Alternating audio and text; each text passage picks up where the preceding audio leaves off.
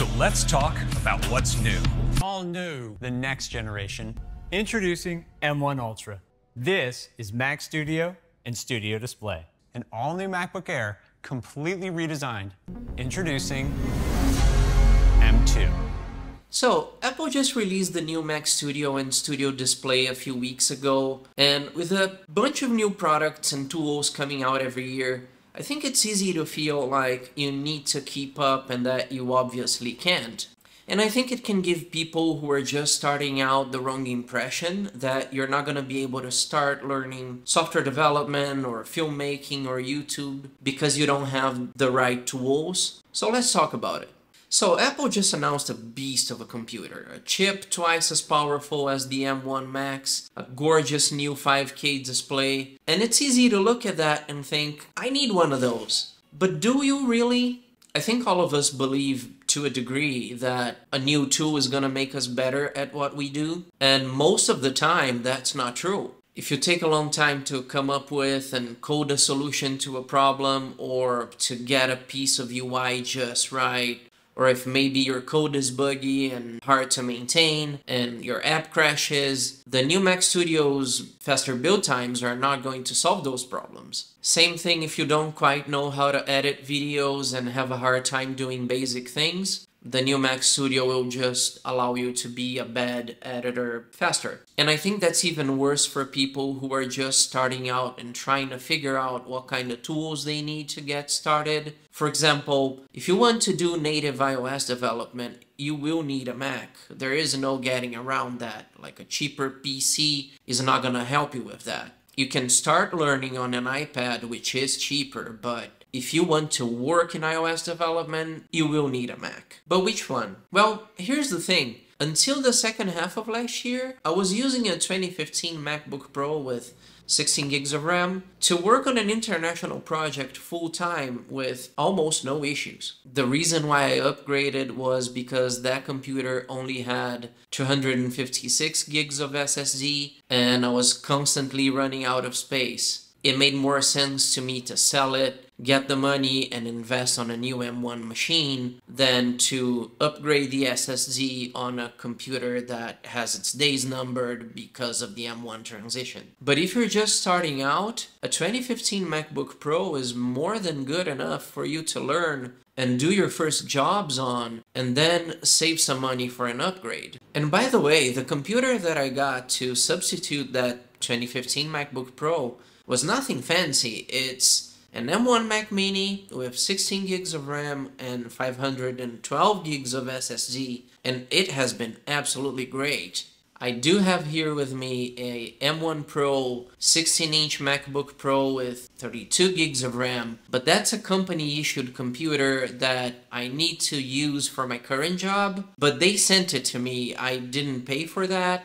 And in day-to-day use, I feel very little difference between using it and using my simpler M1 Mac Mini. Same goes with YouTube and cameras. There's always a new one coming out and it can get very confusing trying to figure out if you need to get one, and if you do, which one. I'd say it's even more complicated with cameras because a new Mac Studio is not going to change how the app looks or how fast it runs on your users' phones, but a new camera might improve the image quality of the final video that you put out. So there's an even bigger incentive to try to chase the hottest new thing that's out, since you can literally see the improvement in the image quality. But then again, this is a small channel. I still feel like a total beginner.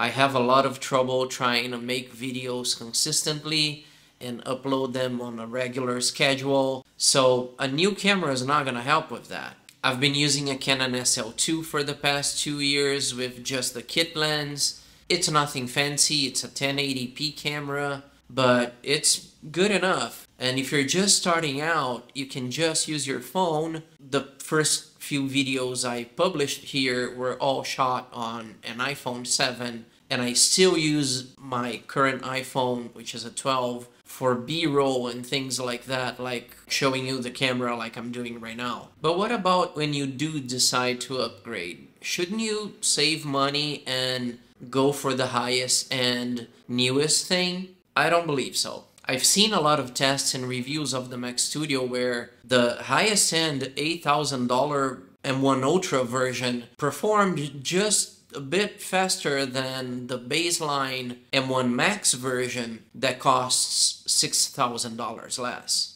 And the same goes for cameras, like why do you need 8K RAW 14-bit recording if all you're doing is YouTube videos like this one and people are watching it on their phones, which is their smallest screens? I think it's important that we learn to choose good enough, that we learn to choose tools based on our actual needs and not just try to chase the highest end. Apple computers are no longer user upgradable, so if you can't afford to take 32 gigs of RAM instead of 16, or bump up the SSD a little because you work with video and you know that the baseline might be fine for now, but 6 months from now it's not gonna be enough, and try to future-proof your purchase a little bit like that, that's fine.